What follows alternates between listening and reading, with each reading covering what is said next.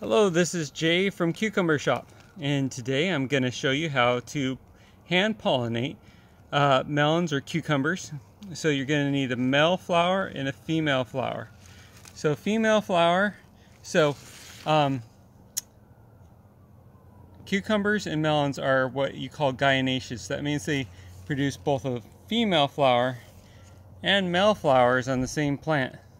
So this is an immature male flower. Here's a mature male flower ready to be pollinated right there. Ready to be pollinated. You can notice that there's no fruit down there. That's just the male flower for the pollination purposes. And so the reason I need to do this, get out of here, cabbage butterfly, is because I have here some melons that are being pollinated by bees, and I don't want them cross-pollinated with these ones that I'm pollinating by hand. And so what we do to hand pollinate, oh, by the way, first I want to say you don't want to use flowers that kind of are old. They kind of have their yellow kind of goes dull. You want to use flowers that have bright, bold petals and they have not gone dull, and yeah, that's pretty much how you do it. And you don't need a paintbrush. What you do need though is you need a male flower. So here's a male flower. Take this one for example, do this in the shade so you can see a little better. So what you do is you pull back those petals.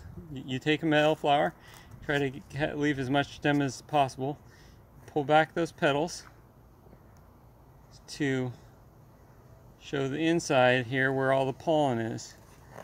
And then you use this to pollinate the inside of the female flower here. So let's go over there and do that. So here we go. You go around like that, and I'll do it in the shade so possibly you could see that better as well. With this flower here, I take this, pollinate around there. Whoop.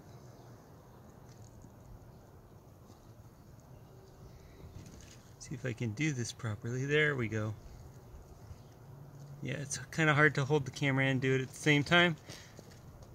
So like that, around there.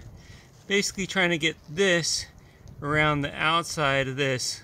That's where the receptive part for the pollen is. Anyways, so there's some fruit, looking at some fruit. This will become a female flower, and this will become a male flower, but they're not there yet. Anyways, I hope you enjoyed. It's Jay from Cucumber Shop. Talking about pollination with male and female flowers. Hope you enjoyed, and happy gardening.